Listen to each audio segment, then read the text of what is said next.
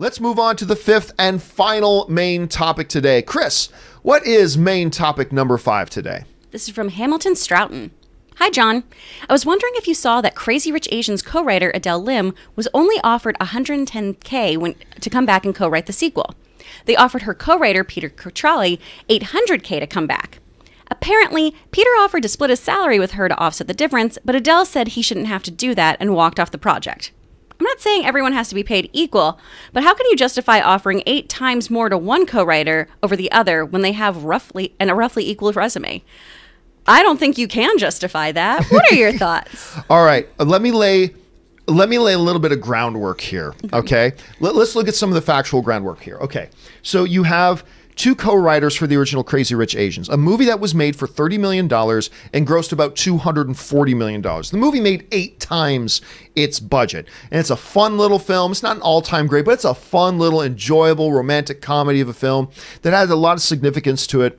Great. So you had Peter Chiarelli, who did the screenplay, along with Adele Lim, who did the screenplay. And by the way, Adele Lim, she is the writer for the most exciting thing that came out of the D23 Disney Pictures presentation, which was this new animated film coming out called Raya and the Last Dragon. If you guys followed me on Twitter during that whole thing, I was losing my mind for this project. I cannot wait. It was the most exciting thing to come out of that. I'm pumped for it. Cannot wait. And so Disney's got her on. She's the lead writer on that. And she did the presentation for it at D23, which was incredible. Okay.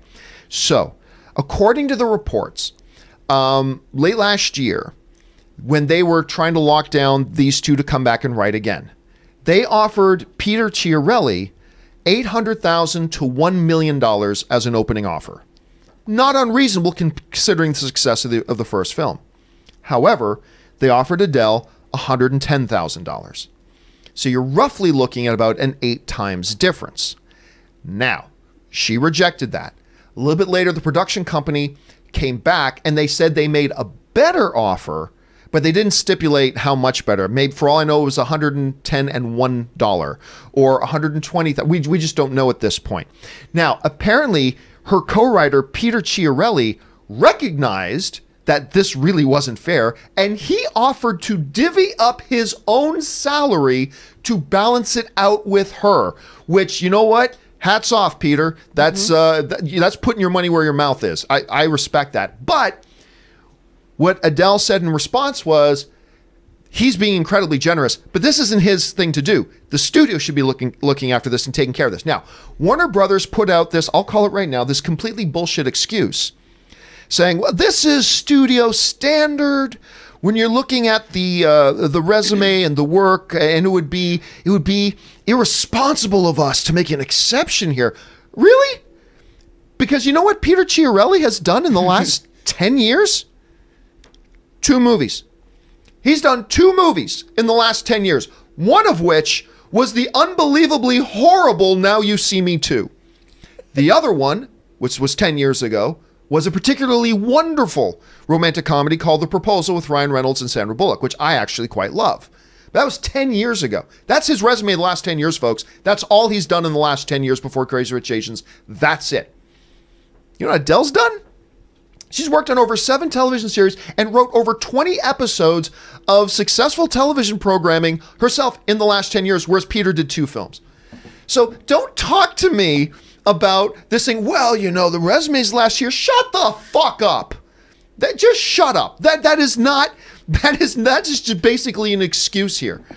And hats off. Now, I'm not saying there isn't the existence of some formula that maybe a studio will go by, that's kind of their policy and stuff like that. I'm not saying that such a thing doesn't exist, but policy is there to help facilitate common sense. That's what policy is for. Policy is there to always make sure to be a guiding or star towards common sense, but common sense always needs to trump policy. Common sense needs to be given precedence over policy. Now look, also to lay a little bit of groundwork here, let me be clear about something. I do not believe, when it comes to the movie business, that 2 people doing the same job, be there both male, both female, one female, one tall, one short, one fat, one skinny. I don't believe that two people in the entertainment industry doing a movie, doing the same job, automatically should be paid the same thing. I don't. I'm sorry. If you're in a movie and you're some kind of new up-and-coming actor named Billy Smith, which also happens to be the name of the New York Islanders goaltender in the 1980s, which is my all-time favorite hockey team. Anyway, let's say you're some new up-and-coming little actor named Billy Smith, and you get the co-lead in a movie with Jennifer Lawrence, just as argument's sake. I'm sorry, you're not going to get paid the same as Jennifer Lawrence. Jennifer Lawrence brings more to the table. She is of higher value to this project than you are, Billy. Even though you're going to be doing the same amount of dialogue, same amount of work, she carries more weight here. She's going to get paid more. I am not sitting here and saying that I am outraged that Adele didn't get offered the same paycheck as Peter did. Again, how they weigh the value of I've written features versus you've written television, whatever.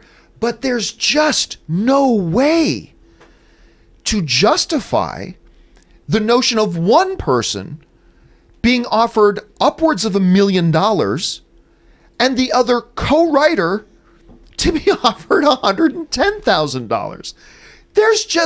There's no way you can justify that here, especially when you look at the resumes of these two people.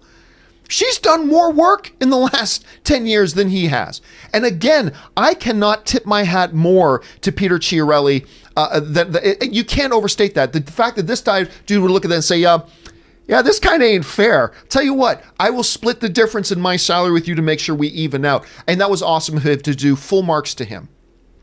And again, I'm not sitting here making an argument that everybody needs to be paid exactly the same on every movie. Nope, you'll be paid based on the weight of what you bring to a project. That is Hollywood. I understand that and I respect that. But this much of a disparity? I mean, if you're Warner Brothers, you at least got to be a little bit aware of the optics. This is a bad move. This is 2 stories in a row where I'm questioning something Warner Brothers is doing. I like Warner Brothers very much. I was just at their lot the other day. Anyway, but this to me is a profound head scratcher. I don't get the logic here whatsoever. And yeah, I just don't see how this is. Anyway, Aaron, you see this story right now. I mean, look, we don't want to be knee-jerk reactionists. And, you know, I understand Warner Brothers probably has some policy, some precedent. I understand one might make a little bit more than the other. I get that. But this kind of a gap for 2 co-writers of a film that made 8 times as... I don't know. What's your approach? How are you seeing this? There's so many things that I have to say about this. So I'm going to try to keep it concise, which is going to be challenging for me. First of all, we also, in addition to looking at the optics of the pay gap, let's look at the fact that you have a movie that is a romantic comedy really about an Asian woman's experience, and the Asian woman writer is the one that's making 1/8 of what the white male writer is making. I don't even know if Warner Brothers thought that this was ever going to get out. Usually they don't think it's going to get out. But and also I want to point out that Now You See Me Too, Peter was not he did not write the screenplay for that. He was story by. Right. So he didn't even write the screenplay. So he has actually written 1 screenplay, and that was 10 years ago, the proposal. And you're absolutely right. She has been working nonstop in the world of television. She has films coming out. The amount of money that this movie made and the amount of visibility that this movie gave to Asian actors and Asian American actors is a massive, profound success. The simple fact that it's getting a sequel is huge. So it is such a slap in the face, not only to women writers, because I'm sorry, I also, it's total bullshit. This quote thing, first of all, Hollywood doesn't play by quotes anymore. That was eliminated like 2 years ago. I know that as an actor, they're not allowed to ask for quotes. It's illegal because of some employment law, something or other. I don't know, but they're not allowed to ask for quotes. And so the quote game doesn't exist anymore. So that's a lie. That is an outright lie. Additionally, I have friends who work in accounting for major studios. I'm so upset right now. And they've told me that they have been in conversations with producers. I just had a conversation recently with a friend of mine who said that he was on the phone with a female producer who said these two actors, the female actor clearly had a much larger role, but they were playing husband and wife. And she said, well, let's give $250 to him and we'll give $100 to her. And he said, well, don't you think that we should make it the same because they're playing husband and wife? And she goes, no, in fact, let's go ahead and offer her the $100 and make sure to close that first so that we have all the leftover money for the male actor. And he goes, don't you think that that's, we're in the age of gender gender equality and closing the pay gap? And she goes, yeah, we're going to go ahead and do that. So this is something that happens. It's common. And the reason why we're clutching our pearls about it is because people aren't talking about it as often. You bring up Jennifer Lawrence as a perfect example, because when she started sounding the horn about how in American Hustle, it was very clearly, there were emails when Sony got hacked. One of the things that we discovered was that there were emails that clearly stated the women need to get paid less than the boys. That's verbatim, saying that the boys will get X number of points on the back end. The girls will get this number of points. Those were quotes from emails that were sent from the studio. They referred to them as the girls and the boys, and specifically said that Amy Adams, Academy Award winners Amy Adams and Jennifer Lawrence, should get paid less than the boys because they're girls. My back is getting so hot right now. This happens all the time. It even happened to me when I was working on Blue Bloods. Fuck you, Blue Bloods. I stole my pantyhose because I know that you guys fucked me over, and you paid my male co-star more than you paid me, and you put him up in a hotel, and you flew him first class, and you gave him per diem, and you totally fucked me. So fuck you, Blue Bloods. Anyway, this happens all the time. She absolutely should be getting paid.